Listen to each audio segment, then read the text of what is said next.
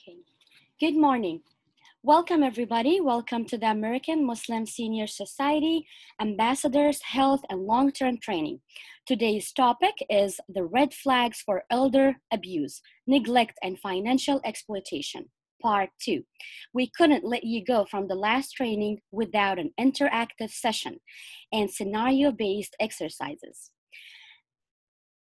And it's also an important topic for AMSS and our daily operation mission. I am Malak, AMSS Program Specialist and Volunteer Ambassadors. First, I would like to go over quick Zoom housekeeping instructions to better facilitate this meeting. So at the beginning, why you are joining this training? As a frontline volunteer ambassadors, AMSS will always make sure that their volunteers are prepared and well-trained to serve the isolated members of the community, and always update you with the newest community resources and be there to answer your questions. Please note that all the audience is being muted to avoid any distractions or background noise. This training will take 1 hour of your time, and this meeting is being recorded for future training purposes.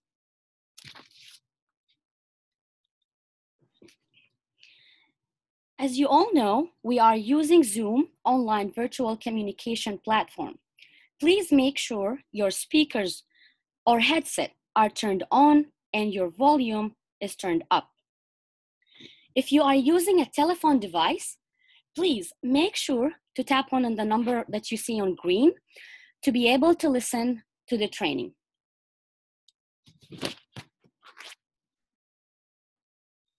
For the Q&A, please submit any questions you have through Zoom, through Zoom chat box.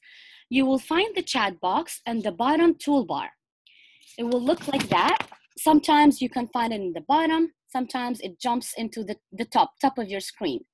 Make sure to click on the chat button. Right after that, you will see a white box opening on your right side of your screen. Type your question where it says type your message here, and don't forget to click send.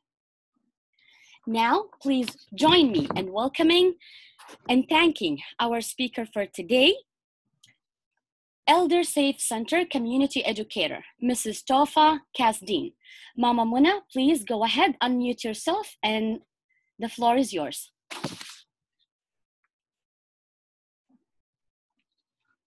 Okay, good morning, Tova. Good morning. It's so good to have you with us today. We're so honored to have you. Everyone, I would like to give you a little background on Tova. Tova Kasdeen is the director of Elder Safe Center, an award-winning elder abuse prevention program located at Charles Smith Life Communities in Rockville, Maryland. Mrs. Kasdeen's experience includes domestic violence prosecutor, Montgomery County, Maryland, nonprofit manager, and consultant to the World Bank Group's Domestic Abuse Prevention Program. Mrs. Kasdeen is a frequent trainer and conference speaker and has testified on legislation at the local, state, and national levels. Mrs. Kasdeen's memberships include Leadership Montgomery Core Class of 2019, Board of Directors, Legal Resource Center on Violence Against Women, Steering Committee, Maryland Healthcare Coalition Against Domestic Violence, and formerly a past president and board of Directors, Maryland Network Against Domestic Violence. Mrs. Kasdeen received her BA with honors from Trinity College, Hartford, Connecticut, and her JD from University of Connecticut School of Law. So you can tell what precious person you are in front of you right now, and what an honor it is to have you, Tova, to give us some more of your wonderful training. Tova was also one of our distinguished faculty who trained our first group of ambassadors and received one of our AMSS Distinguished Award. So without further ado, I'd like to present you to Tova. Here you go, the floor is all yours. Thank you, Mona and Malak. I really appreciate the warm welcome, and it's so good to be with your group this morning. I'll have Malak put up the PowerPoint, and then we can get started. While she's doing that, I think many of you will remember the training from last week with our community educator, Sydney Palinkas.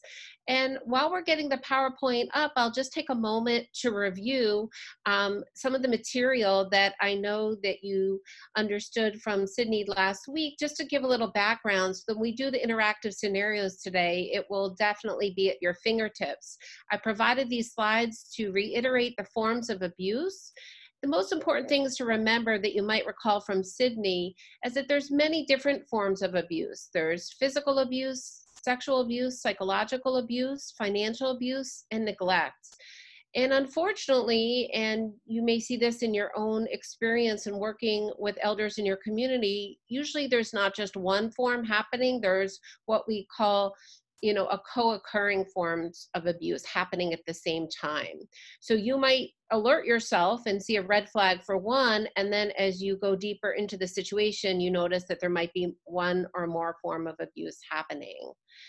Who are the perpetrators? You might recall from Sydney's presentation. Those are typically family members or intimate partners, spouses or dating partners account for 2/3 of the perpetrated cases, but a third is also focused on stranger scams, and we'll talk about that today as well. So that's just a brief recap from last week, and I'm not seeing the PowerPoint yet. Are you able to bring it up, Mala? Here, seniors. Yes, do you see it? No, I don't. Let me see. Maybe I need to. Mama Mona, can everybody see it? I see it. Where? It says senior centers closed, loss of friendship, exercise, nutrition, access to technology, mandatory reporters. Yeah, I can't see it. Let me see. Wait a minute. Maybe she needs to unshare her screen so you can share your screen. No, I'm the one who's doing that. Okay. Oh, okay. 1 second. Give me 1 second. Let me start. I see the folks on the train. Here we go. Okay. Perfect. I'm sorry, I thought it was there. That's quite all right. We're all getting the hang of this, and I appreciate you helping me with this. Okay, so as we talked about, and Sydney mentioned last week, with the pandemic, we have a heightened situation in which seniors are at greater risk for elder abuse and neglect. Why is that? We have centers of gathering that are closed, of course, for public health reasons. And as many of you might be accustomed to gathering in your places of worship, and that forms such a strong coalescence of community, we're missing that physical social contact right now. And that oftentimes will cause elder abuse to kind of go under the radar. So what we want to do in today's training is, notwithstanding the fact that we might not have opportunities to physically gather together, we still want to make sure we're staying socially connected, if not physically connected, to our community members. So we can do that, and I'm going to give you some tips today to show you how. So next screen, please. So we're going to skip past that because I know Cindy went over a lot of the social isolation, and this is for your edification. So we'll keep going through that and get to the red flags. Please advance. Thank you. Okay. So we have our definition of elder abuse, as we talked about, that it includes many forms of abuse committed by a family member or an intimate partner in any setting. So we really have to kind of keep our radar up when we look at the red flags. It's not just that it's happening in nursing homes, it's most often happening in private homes or in the community. And the real key to understanding this issue is understanding that this involves a relationship of trust. So even if an older adult is just meeting a new friend, or even if someone's trying to scam them, the secret to that happening is forming that relationship of trust quickly with the older adult. Next slide. So as we know, it's a big issue affecting 5 million individuals every year in the United States, and yet only 1 in 24 cases are reported. So we have a big gap between the prevalence of the issue, what is actually happening to elders, and then what is actually being reported. So today's training is really to focus on how to increase reporting so that older adults are not left in unsafe situations. Next slide. So we care about this issue because it affects health and safety. Older adults are 300% times more at risk for experiencing health and wellness issues if they're experiencing elder abuse. Next slide. We went over that. We'll keep going. Okay, keep going. We'll go through those slides. You can advance, and let's get to the red flags and then the scenarios. Okay, here we go. We'll stop here for a moment. So the main focus of today's training is to say, how can we identify when elders are being abused? And while it's certainly not, as I like to say, a color by number, that is, it's not a fill in the blank. You can't just say, oh, this is happening, therefore there's abuse. You have to take a moment to build the relationship with the older adult so that you can, in fact, understand more about the situation. However, there are some indicators that may trigger your concern that someone might be in trouble. Those might be injuries, that would be the most obvious, but that's not always present. We have poor hygiene, so is someone not able to either care for themselves or are another person who's supposed to be caring for them not doing their job and leaving them in an unclean environment? Changes in their personality. So maybe you had someone that was very social and always enjoyed talking with you on the phone when you called, and now makes excuses, doesn't want to talk to you, seems much more of a loner. That should be a red flag. Certainly if someone seems depressed, has increased anxiety where maybe they didn't before, there's a lot of change in routine. So you might be saying to me, well, Tova, everyone's routine is different now. Well, that might be true. But if your community, has gatherings even via Zoom, and you had a person who was very involved in that, and now all of a sudden withdraws, that could be a change. Certainly low self-esteem. Hoarding is a big problem, and we're going to have a seminar on that in September, which we can send you that information. So older adults who are living in unsafe environments with clutter, food that's spoiled, unhygienic, conditions, maybe there's too many pets and they're, defecating on the floor, that kind of thing. That is not considered a safe environment. So sometimes older adults are seen as, a stereotype might be like they're eccentric, they're quirky, this lady likes her 24 cats, but that's not a healthy situation. So we definitely want to intervene if that's the case. Certainly we have, if someone is confused about finances, so maybe, they were able to handle their checkbook and their bank account, but now because of cognitive impairment, and it can be mild, but they might not be able to do that anymore. That should be a red flag that perhaps they need additional services, and it isn't best to leave them in a situation where someone could be exploiting them. So if you don't intervene, you're really leaving someone open for abuse, neglect, or financial exploitation. And again, an example of that might be unpaid bills around the home, stacks of bills, things not being paid on time. Those are some indicators. Next slide.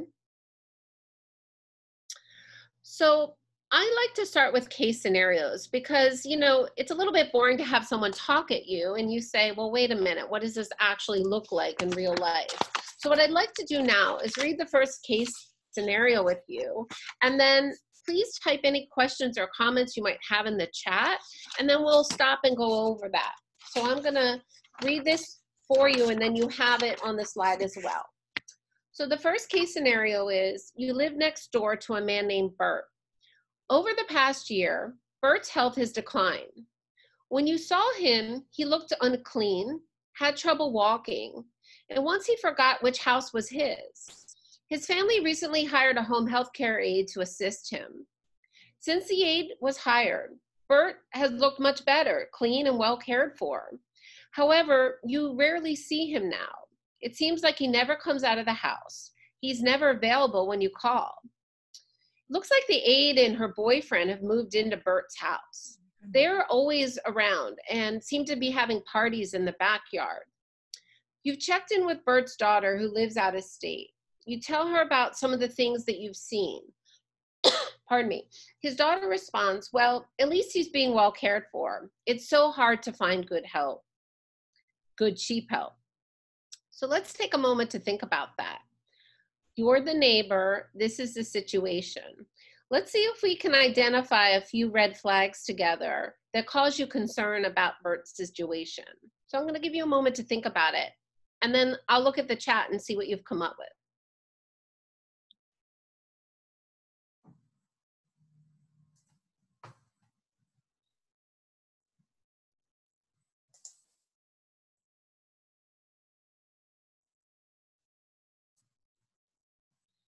Anyone have any ideas to share? What's one red flag that you see? If you want to speak, please unmute yourself and go ahead and participate. Yeah, we can do it that way too. Share your idea. Just go ahead and unmute yourself. Assalamu alaikum. This is Dora. The one thing that's very noticeable to me is his lack of access to the outside people, that he's busy, cannot get to the phone, and is not having contact with others other than the caretaker and her boyfriend. Okay, excellent. So you've identified one of the key factors here, which is concern about social isolation, right?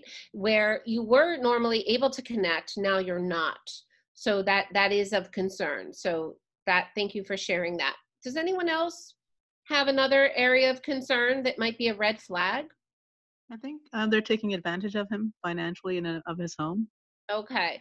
What complicates that?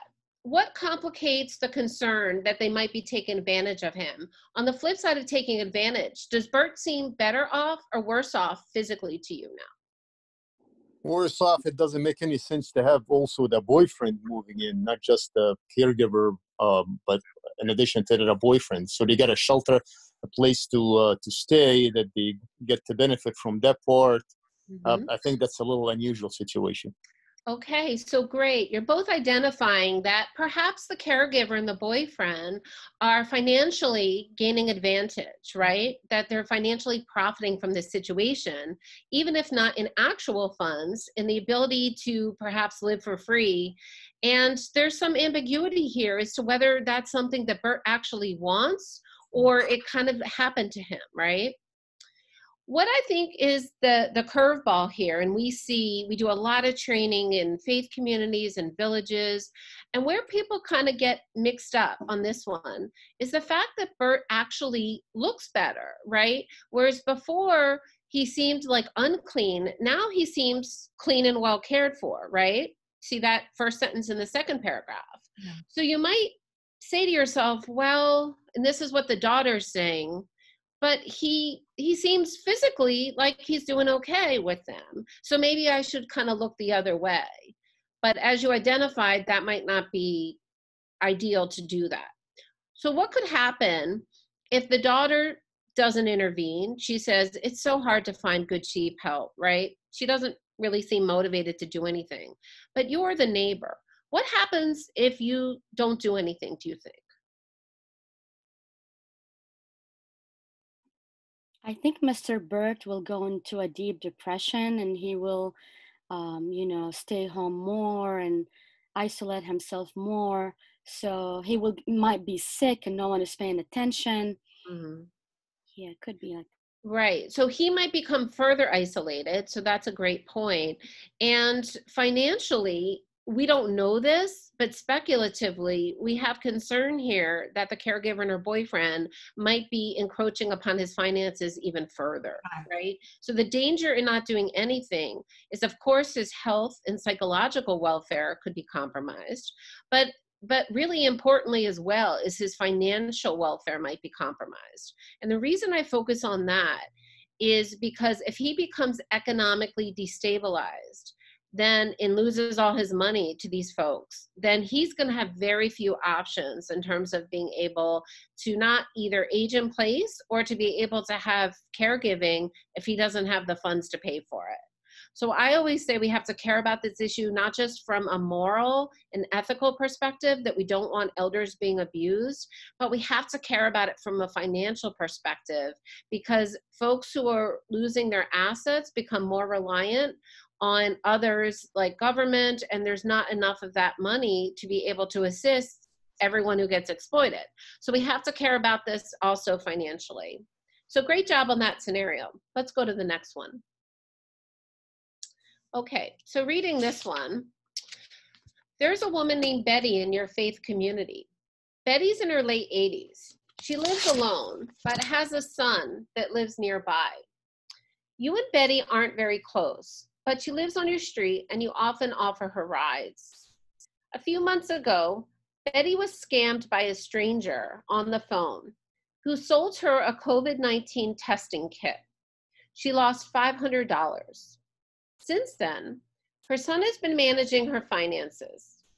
Betty doesn't see her bills or statements anymore since her son put it all online. She's very thankful that she has a son who's able to help her. In the past few months, Betty has stopped connecting to friends in her faith community. You notice Betty no longer has someone coming to take care of her lawn. It's gotten very overrun, which makes it hard for Betty to bring out her trash. You sign up to take Betty to the grocery store one week and notice that she barely buys anything. When you question it, she says it's all she needs. However, when you help her put her groceries away, you notice that her refrigerator and her cabinets are basically empty. So there's a lot to unpack here. Would someone like to offer a red flag that they see that is of concern? Yes, I think their son is misusing her money and is not taking care of her needs with her own funds. Okay. So how did you draw that conclusion? Based on the neglect of the house, the lawn is not being taken care of. We don't know what other bills not being paid. Okay. She doesn't want anybody to know that's what's going on with her because it's her child, so she pretend like everything is okay, but when it's not, that's also something to worry about. Or she may be threatened not to say anything to anybody, so she's scared for her safety. Right. So there's a lot of red flags here, right? So let's look at the son first, which is what Dora brought up and said, you know, she's not able to actually see what's being paid, but the circumstantial evidence and the conclusion you're drawing is she doesn't have what she needs to live well, right? Her lawn's overrun, her cabinets are empty. She doesn't seem to be having a flow of income which would allow her to maintain her simple lifestyle. So that's a problem. Tell me, what else do you see in this scenario that is of concern? Isolation again. She's not coming to the community. Okay. The church or whatever faith-based organization. Right. Excellent. So she's not connecting to friends, and that's a problem. When the faith member drives her to the grocery store, she's also not necessarily saying what is going on when asked, right? You question and say, don't you need more groceries? And she's like, no, I'm good. That's all I need. But then you see the cabinets are bare. What do you think? Should you take her answer at face value, or what do you think of her answer? Why is she saying that?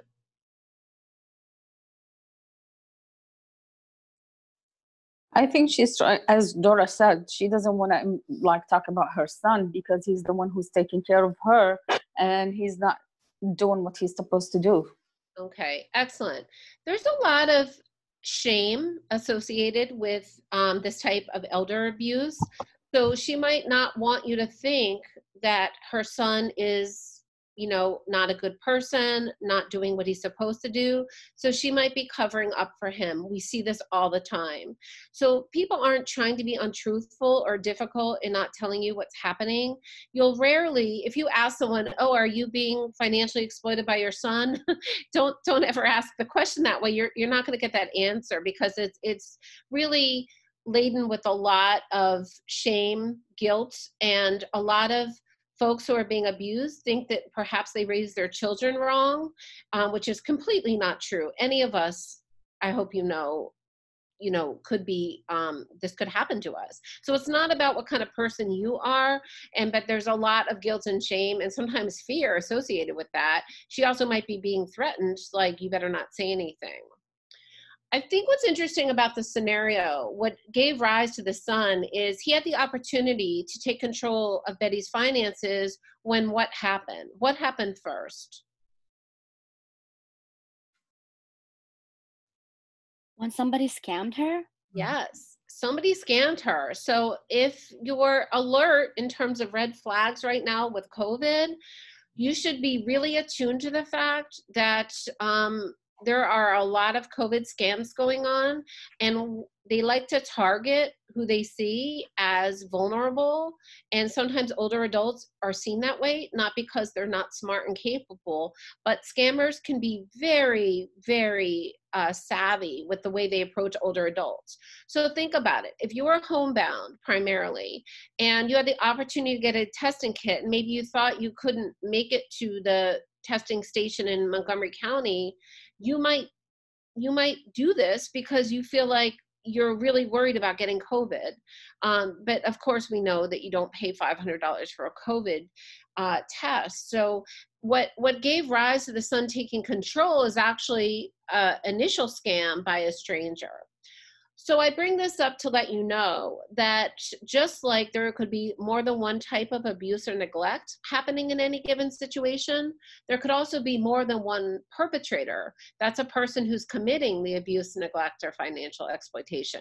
So don't just think, oh, that was a scam and now son's helping, and so we should be glad that son's helping. It could be true that she experienced financial exploitation at the hands of a stranger, and that the son might be up to no good now that he has control over finances. So please be aware in terms of red flags that it could be more than one person doing it to her at the same time or in close succession. Does anyone have any questions or further comments about this scenario? I have a question. Sure. I have a question. Where do they go to complain? Do they go to your center? Do they go? How do they report? Who do they report it to?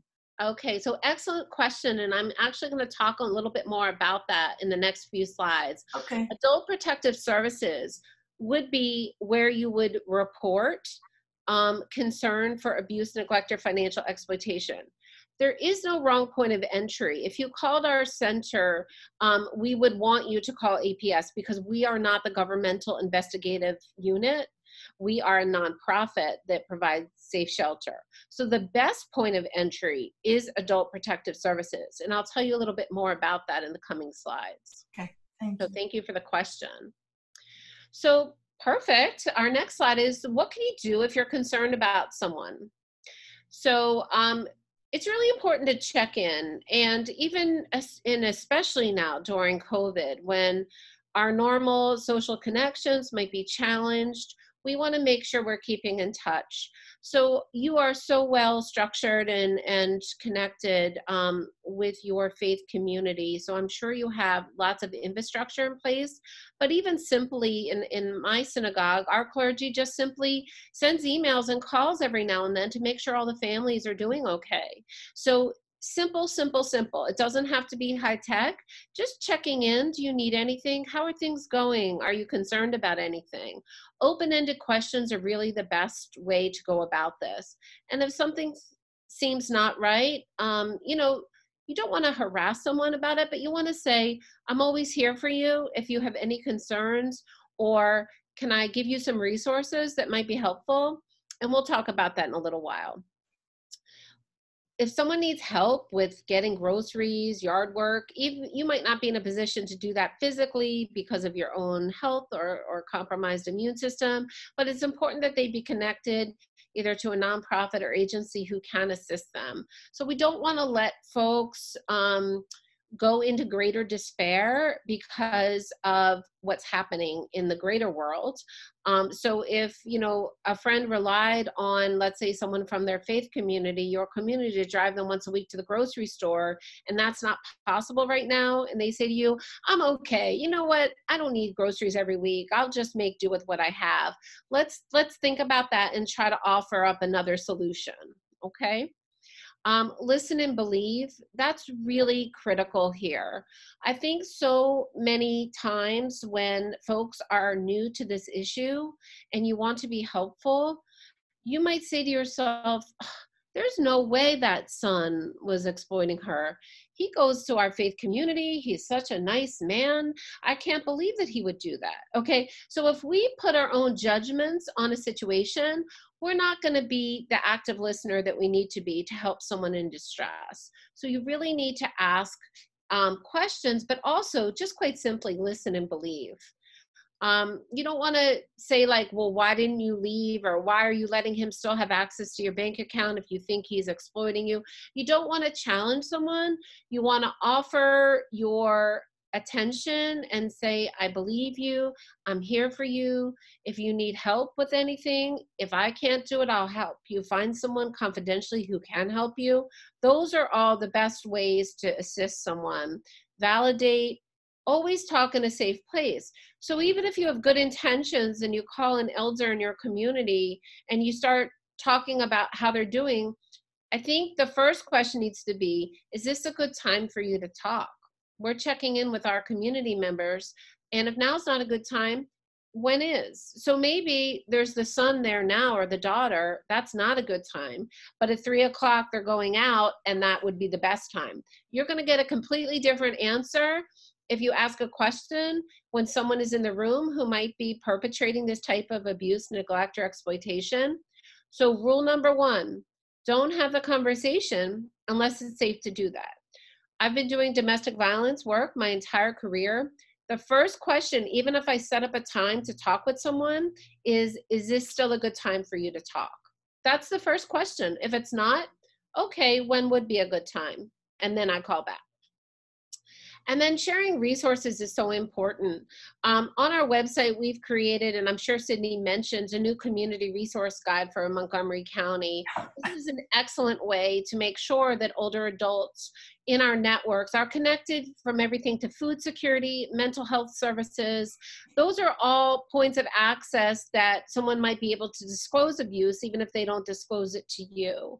So again, in the scenarios we just went through, the food insecurity pops up to me with the woman with the empty pantry. Even if she's not ready to tell you what's going on, you might say, well, there are resources if you ever need, in our community to assist you. So just give them choice. Next slide. So starting the conversation is what we already talked about. We don't want to put judgment on it. We don't want to make them feel bad.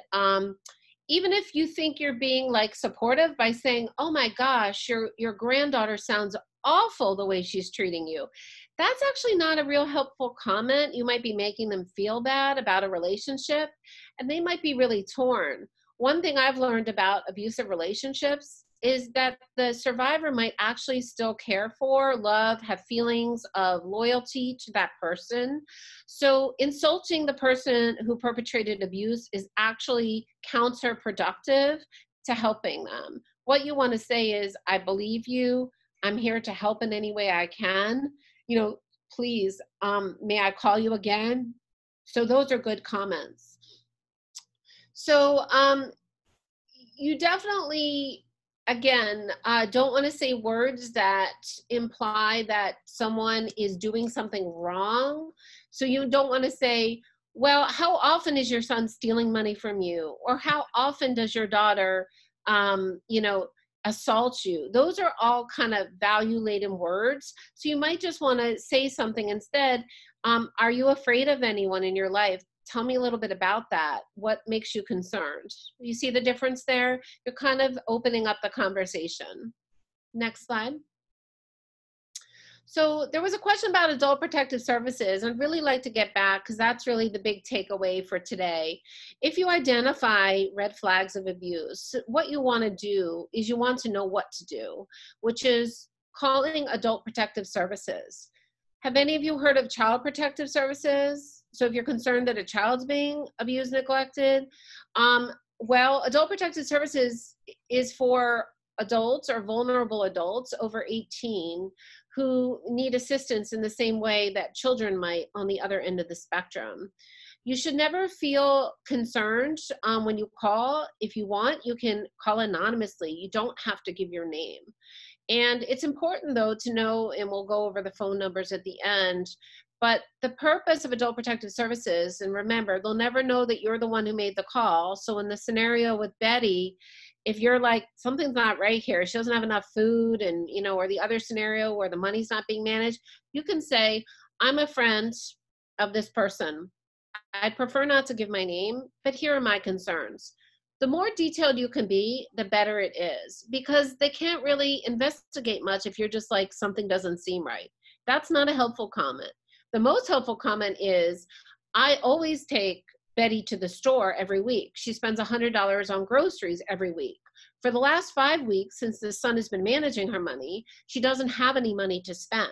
You see what I'm saying? That's much more detailed.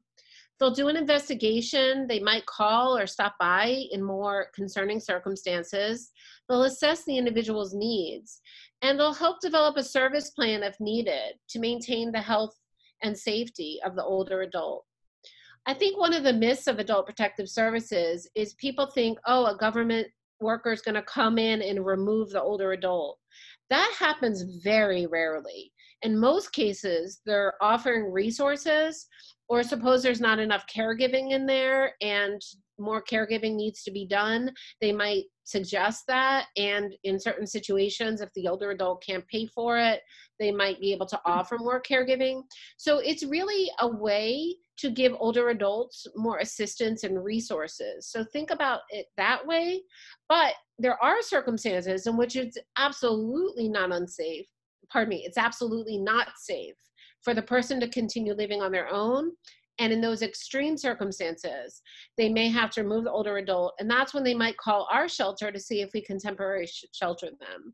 But again, your name is never shared. It's never shared with the person or anyone else. Next slide. So who is an Adult Protective Services client? As I mentioned, it's someone 18 years or older, but not just every older adult would be considered a client. They have to have a physical or intellectual or developmental disability that impairs their ability to independently make their own decisions for themselves. So for example, maybe there's a 19-year-old who has Down syndrome and is being neglected. Or we have an older adult who is unable to manage their activities of daily living anymore, and the daughter goes off to work and leaves that older adult in bed all day, and that older adult can't manage. That's neglect. And so Adult Protective Services absolutely needs to be called then. So there's a lot of middle ground here, a lot of gray area where Adult Protective Services can't necessarily intervene. And I'll give you those examples too. Suppose we have a couple, they're 70 years old, they've been married 30 years, and it's a domestically violent relationship, unfortunately. The husband has been physically, psychologically abusive to his wife, financially abusive, and she has no physical disabilities. There are a lot of reasons why people choose not to leave. Again, we don't want to judge them, but that's a situation in which Adult Protective Services can't intervene. I'm not saying you shouldn't call, because they might be able to offer resources, or call us and we might be able to offer domestic violence resources, but that's a situation where they would not be considered a client. And why is that? Because they're not vulnerable physically or mentally. So the reasons for staying are not because they can't physically or emotionally decide for themselves. They're making a decision to stay because of probably a lot of hard factors, because leaving is hard. But that's not a situation where APS will get involved. Next slide. So you ask how to report. In Montgomery County, the number's at the top, 240-777-3000. So keep that number handy. That's on all of our brochures. I know we've given you guys placemats, Mona, and we have brochures. If you ever need any additional materials, you can come to us, but that is a number you should have in your phone because you may need to use it. Again, mandatory reporters are people who must report. Those are people like police officers, first responders, social workers. But if you're a community volunteer like yourself, it doesn't mean you have to report. It means you can report. But I'm arguing that you should report because the situation is going to get worse. It's not going to get better. So have that number handy. Be sure to use it. This slide talks about what are some of the information questions they might ask you when you call. The name and age of the vulnerable adult, the address if you know it, who's doing the abuse, if you know if the older adult has mental capacity, and a little bit about the cause of the abuse, who's responsible. If something you think is imminent, you should call 911. It's really important. Again, you might say, well, why would you call 911? It's not a fire, it's not, a gunshot. Well, remember our statistic that older adults are 300% more likely to die a premature death if they're left in an abusive or neglectful situation. I think that is an emergency. And to my point, there was a case not far from where I live, somewhat similar to the scenarios we talked about. It was the only lawn that was overgrown. I would take a walk in the neighborhood. I never thought that much of it, although I did kind of note that the lawn was overgrown. A son was living with his mom. He was neglecting her. She had pressure ulcers and wounds that he was stuffing with newspaper and powder.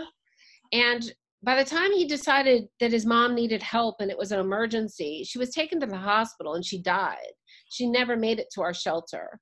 So these aren't just made up reasons why you need to care. It's important to care because you're saving a life. Next slide. So we talked a little bit about who can and who must report. As I said before, anyone can report anonymously, but listed below are the mandated reporters. That means they must report because of their professional license. And those are the folks like physicians, nurses, social workers, psychologists, nursing home administrators, police, first responders, any medical or mental health worker. And again, confidentiality of reporting source, they too can report confidentially if they choose to. So that applies. So those are the people who must report. But remember what I said, anyone can report, okay? So if I leave today after this webinar and I'm driving down the street and I see, a man hitting an older adult, I don't have a mandate to report that. I feel that I have an ethical obligation to report that, and so I would, but I'm not mandated to report that. I don't even know these people, okay? So it is nothing to, I don't want the takeaway to be, well, I'm not one of those people, so I shouldn't report. The takeaway should be, if I'm not one of those people, I can and should report because I may be saving a life. So I'm going to stop there for a moment and see if there's any questions before we move on. I know I've said a lot about APS and mandatory reporting. Any questions? We have, Tova, we have just an example of abuse. We have a situation, but she is not elder. She's not an older person. She is a young woman, and she has to leave her house with her 3 kids. She just got a divorce from her husband because I understand he was incredibly abusive, and she's petrified. She doesn't speak English. She is on her own, doesn't know where to go. And the person who's helping her is frantically trying to find a shelter for her and her 3 kids because they have no other recourse. So in this case, do we report that? I mean, how do we go about solving her problem? I mean, what? So that's a great question. And it sounds like it's a case of domestic violence, right? Yeah. Okay. So we have lots of resources. If she's in Montgomery County, you can call Abused Persons Program. The Abused Persons Program can provide, they're connected to the Crisis Center in Montgomery County. They can provide emergency shelter to this woman and her children, or connect her to resources for temporary housing. We have a wonderful family justice center here in Montgomery County. We're very lucky. And they also too could be helpful if she needs resources. I'm not sure where she's from, what her ethnicity or language is, but there's also a lot of culturally responsive domestic violence programs. So if you, without telling me her identity, want to email me, I'm happy to share some additional resources for you. Thank you. You're always welcome to call me or email me, even if it's not elder abuse. I have a lot of knowledge of programs in this area that work with younger domestic violence survivors and cultural and faith programs that can assist. Right. So please don't let language or culture be a barrier, because there are a lot of really excellent organizations that can help. So please feel free to reach out to me. Thanks so much. Sure. Other questions?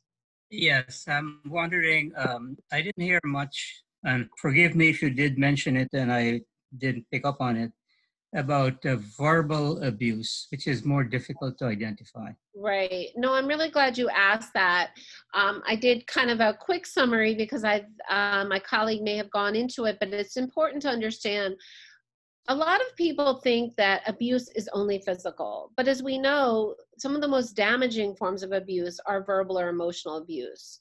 So if you're insulting someone, and in the context of elder abuse, what does that look like?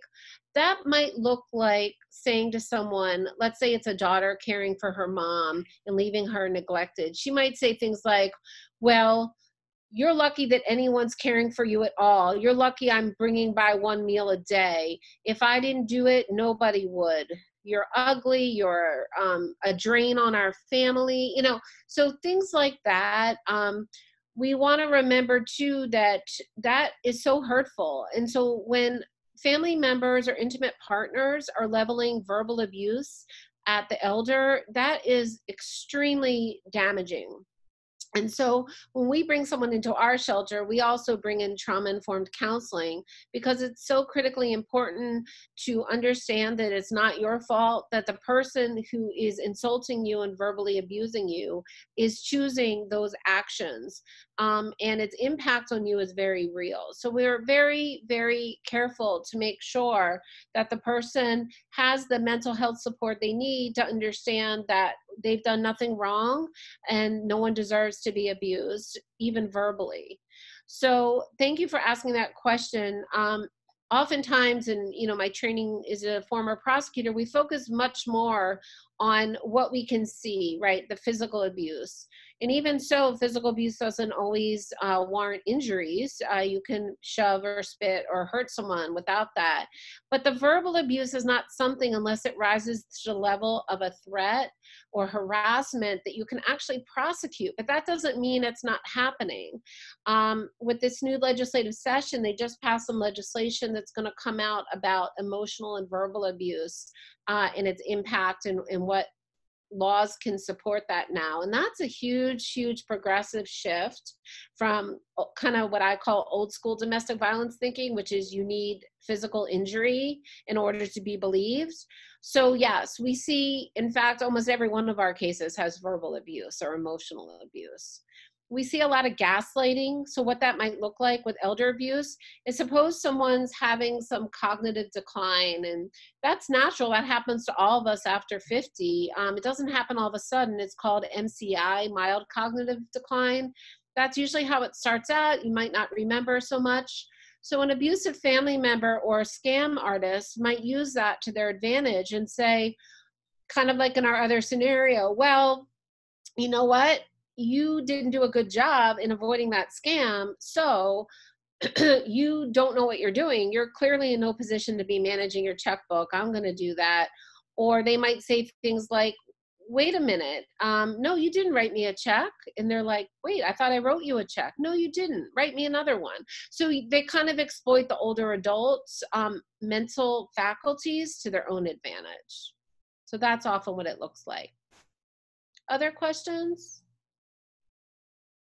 Okay, let's move on. We covered that, I believe, so we can.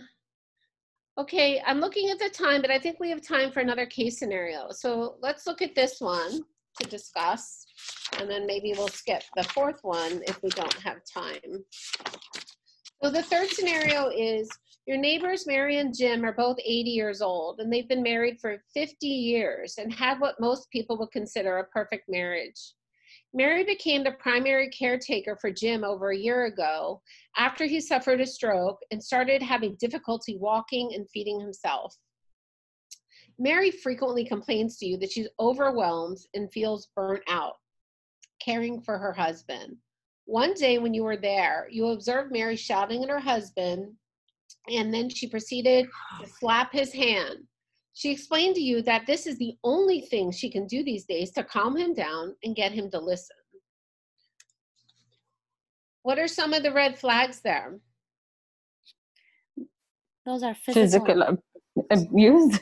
Oh, sorry, Malak, go ahead.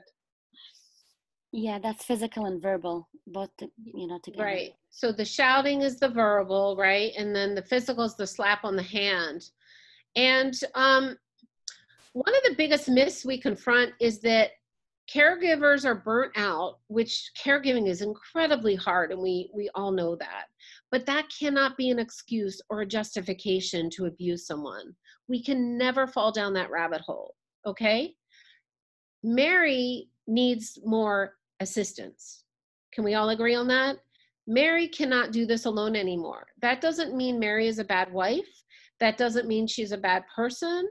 And there's no judgment here, except that it is not okay that Mary should physically or verbally assault her husband no matter what. So it is important for her to get additional services in there, because that abuse may grow worse. And in any instance, that is not an okay way to treat your spouse. So what's important here is that if you witness this, that you would feel comfortable to reach out to Adult Protective Services. And, you might, before you do that, say to Mary, it seems like this is becoming really stressful for you, as it would for anyone. Can we talk about getting more caregiving services in here so that you can get a break? If she's unwilling to do that, then you may want to call Adult Protective Services. Where this can get kind of dicey is that she might say, well, look, we're on a fixed income. We can't afford it. Do you know how much caregivers are per hour? Now, again, financial constraints cannot be the reason that caregiving is not, provided. So that's where Adult Protective Services might be helpful. In certain situations, they have sometimes long waiting lists, but in certain situations, they may be able to provide this through the government. But this is an unsafe situation, and you can't let your feelings, your friendship with Mary, your vision of what you think a perfect marriage is, and that this might just be a temporary hard time, to cloud what is important here. So the best thing you can do is, instead of focusing on all of the reasons not to call, if you just kind of go straight to the issue and say, is this okay for Jim to be treated this way? If your answer is no, then you need to do something. Would you want your father, your relative, to be treated this way? No. Okay? So that's where things get a little confusing, is some people will say to us, well, caregiving's hard. She just burned out. She's really nice. Like, they had a good marriage, so she's trying her best. Is this about Mary, or is this about Jim? Right? This is about Jim's being taken care of in a respectful and safe manner. And if he's not, then something needs to change. So I always say, not that we're not emotional beings, but we have to strip that away a little bit and cut to the heart of what is the best, and what is the best environment for the well-being of Jim. And if you go from that vantage point, you're going to be able to handle this much more easily than if you get caught up in these side issues that take you sideways instead of straight ahead. Does that make sense? Any questions? Yeah, I have one question. Yes. We had a situation where we thought there was an issue of elder abuse, and the fear was, if we report it, they might take him away and put him in a nursing home or something, or and then take him away from the home environment. And is that something? Is this real happening? I mean, would this a scenario that to be considered? So remember, Mona, it's the rare case that someone's taken away, but if that's what's needed, then we have our shelter in a nursing home. So this kind of idea that someone's kind of warehouse in a nursing home is kind of a really negative myth. Scary. Right? There's some very good places where people can get the assistance that they need, even if it's temporary. No one is trying to warehouse someone. What we're trying to do is create a safety plan so that the older adult is not abused. So I'm glad you brought this up, because sometimes people get stuck and they don't want to act in the best interest of the older adult because they fear that a worst case scenario, you know, like unintended consequence. If he has capacity, he can say what he wants, okay? So it could be that a nursing home placement is not necessary, but finding another safe place to live or getting a protection order and getting the abuser out of the home could be another outcome. It doesn't always mean the older adult needs to leave. In fact, in domestic violence elder abuse practice, if they want a protection order, we can get the abuser out of the home. Can I just ask you, well, is there a way that we could give the abuser like some kind of training or mental health support or something so that they would get the, like for Mary, for example, could she get some mental health support or somebody who can help her as well? Because it seems like the two of them need help, you know? So I've been in the abuse field my whole career. There are resources for abusers. My particular nonprofit does not focus on that. Yeah. There are county resources. So if it's domestic violence, there's something called Abuser Intervention Program. You could call the APP program I gave you before, Abused Persons Program, and find out about that. So yes, there are resources for abusers, but it has been my overwhelmingly frequent experience that abusers, especially if it's patterned abuse over many years of intimate partner violence, it's not so easy to change, okay? So it's not just like you take a Zoom and then you're good and you got this now.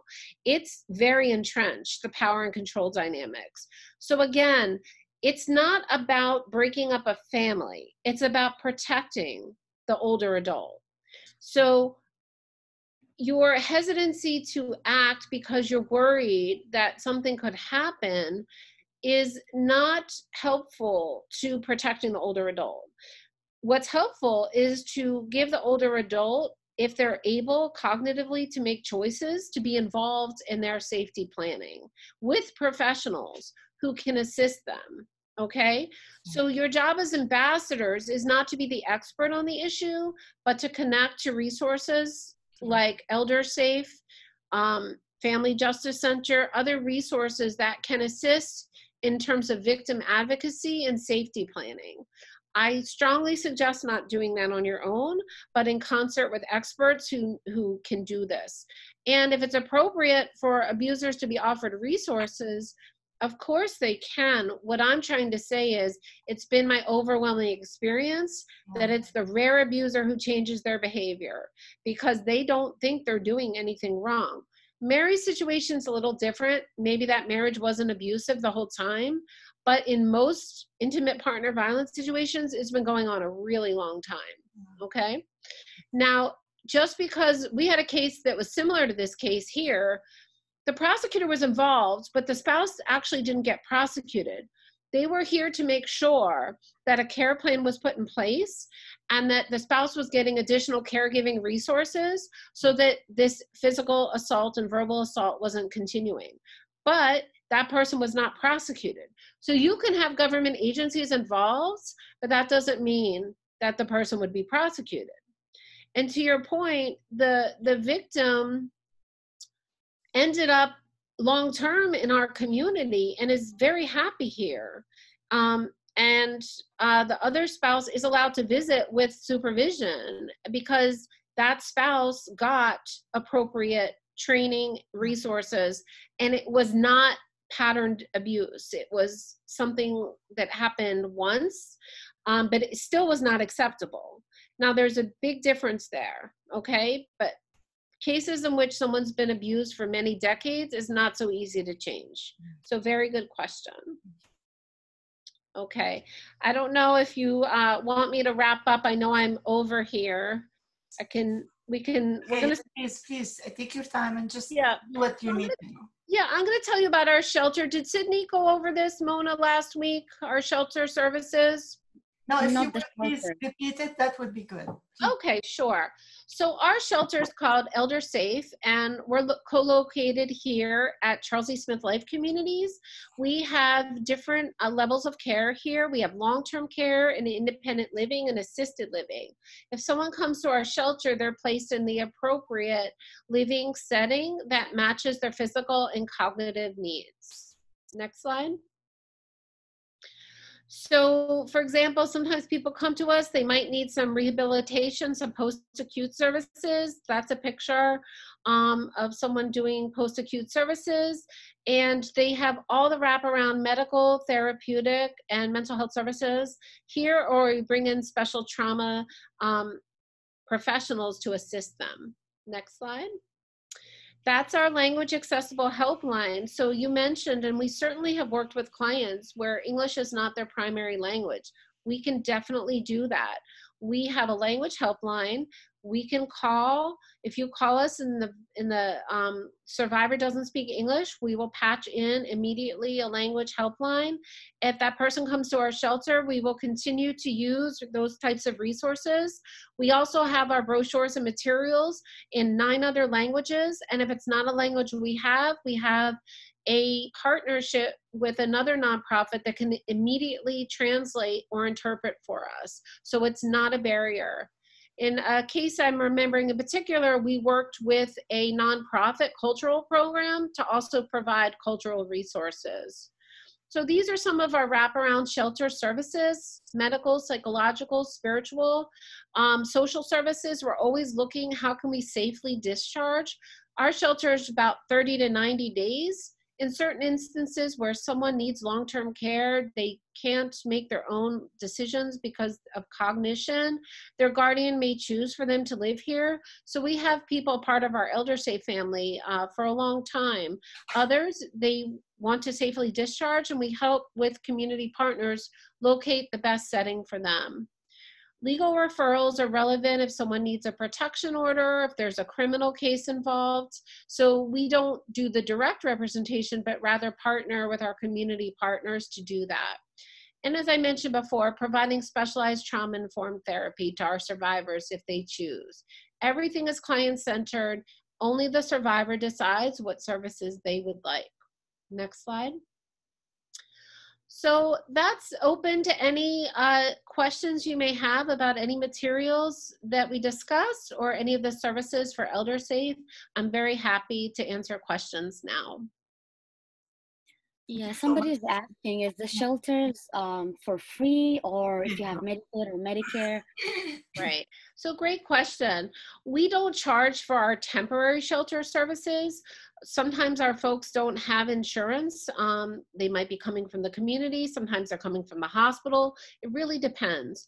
So if someone has insurance and it's safe to bill that insurance. So for example, we had a case of entrenched domestic violence over decades, where this survivor was coming to us for a planned rehabilitation after surgery in the hospital. She was coming here anyway. In the hospital, the spouse was abusive and the hospital had to ban him. So we brought her, she was coming here anyway, we brought her into our program.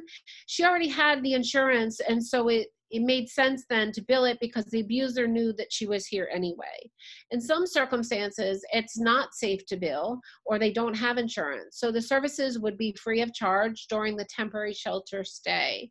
If someone wants to transition later on to Medicaid and stay on long-term care placement, then that's when it would be converted, and our business office would work with the client or the guardian to effectuate the Medicaid status so that they could then bill Medicaid after that. So very good question. Great. Any final thoughts? Yes, go ahead, Sharif. Okay. This question is for you, and I'm not sure how it is in a Jewish community. I'm sure you're familiar with that part, but in the Muslim community, there's almost like a sense of shame if you're asking for help or if you refer a family member to a nursing home, because there's almost like like more of a sense of obligation that that you have towards your loved one, if that loved one is a parent or if it's a husband or if it's a wife, that you feel like for the sake of the good time that you spend together, for the sake of having that family member, you are obligated to help them or continue helping them.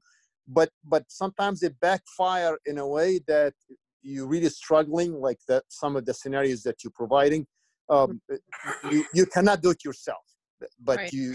you know. So that's what do you think of this? And I'm not sure if it's applied to the Right. Jewish community also or not, but that's what we have within the Muslim community. Right. No, I appreciate that. And I am sensitized to that issue. And certainly survivors I've worked with who are from the Asian ethnicity have explained that to me as well, that it would be considered, I'm thinking of the word in Hebrew as I'm saying it now. It's in Hebrew, it's like shanda, like a shame, like you would not bring shame by doing that.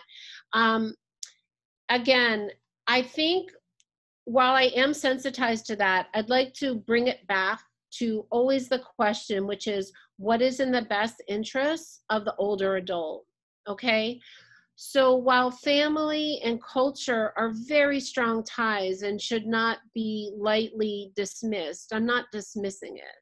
What I'm saying is if the older adult cannot live safely with family because the family is not capable of safely caring for them, doesn't have the resources to do that. I know it's easier said than done, but it should not be considered a failure or a shame to engage with secular services or other faith services to be able to provide that support.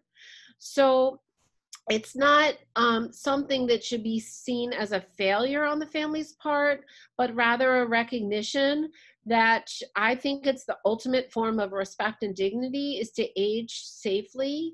And sometimes you can do that in place in your home. And sometimes for a variety of reasons, based on the skill level that's needed, it's not necessarily safe to do that. I think nursing homes have gotten a really bad rap for like, you'd be sending someone away. That's not certainly, I'm lucky enough to work at a very well-regarded, long-term care here. That is not how it is. Family and staff are very much a part in support of the older adult's life. So it's not that you're like sent away and the family's not involved, but the family might not be able to give the skilled level of care that is needed. And then things might happen that are not helpful to the older adult's health and safety. So I'd say in your community, the best way to break down those barriers is to talk about that and to openly say that there may be certain times by no fault of the family or in any disrespect to the religion or culture where it's not feasible. And so we have to embrace other ideas and resources when that's not possible. So I think it's really openly having that discussion. And just add something to that. Sure. In the sense that not only is there a feeling of guilt or shame, but there's a feeling of concern. In the Jewish community, you have physical places where your people can go. This is not the same for the Muslim community. And so many of us would be concerned as to the environment, the type of food, et cetera, in a general nursing home. Right. Thank you for bringing that up. And I'll use mine as an example because I feel best positioned to talk about how things are here. While we are the Hebrew Home of Greater Washington, our residents, which total over 1,100, are not all Jewish. In fact, we have a really diverse clientele of residents. We are a kosher facility, and any type of dietary needs are respected here and could be honored. So it's important to recognize that even if it's affiliated, for example, with the Jewish faith, that's more of like a guiding principle. But any type of spiritual support here, we have spiritual support for many different religions here, not just a rabbi. We have interns from many different religions, or if a faith provider would like to come visit and it's safe to do that, they could do that. So this is not seen as a disconnection. It's quite the opposite. It's bringing together the resources that are important in the older adult's life and making sure that the older adult can access those resources. Now it looks a little different with COVID. Sometimes we do this with like telehealth or televisits with the computer, but certainly it's encouraged. And if there is any, you know, the Hebrew home is not just for Jewish residents, it's for like the whole community. So all of your community members would be welcome in our facility. Yes, ma'am. I have one question here. Do you have the statistic of the Muslim, population within the senior care home or anything like that in Montgomery County or even the state of Maryland as a whole? I don't, I'm sorry, I don't have that statistic as to how many folks of the Muslim faith reside in long-term care. I'm not sure. You might be able to contact the state of Maryland for that. They would have to self-identify in order for that statistic to be accurate. Okay, thank you. Yeah. Okay, great. Thank you everybody for your feedback. We are past our time. Thank you, Mrs. Tova. Anybody has last comments, last questions? Go ahead and say it in less than a minute. Thank you very much, Tova, for this most excellent presentation. We loved it. It's been a pleasure, and we hope you come back to us again. We're going to set up something for us to meet one more time. This is so important for us because especially our ambassadors are continuously reaching out to isolated, underserved seniors, and we're stumbling into cases that sometimes we don't know how to respond to. So thank you so much. And please, if we could come to you for support and your guidance, that would be very, very helpful. Sure, my pleasure. Our helpline number is 301-816-5099. You can always call us, email us. And if you go to our website, which is smithlifecommunities.org, on the Elder Safe page, you can get a downloadable for the community resource guide. I also printed a lot, Mona, under a grant, and I'm happy to share with you. Please. So if you want some physical copies, we'll set up a time to give them to you. Thank you so much. Really Thank you. Have a good day. Thank you. Thank you. Thank you. All right, so we're going to have another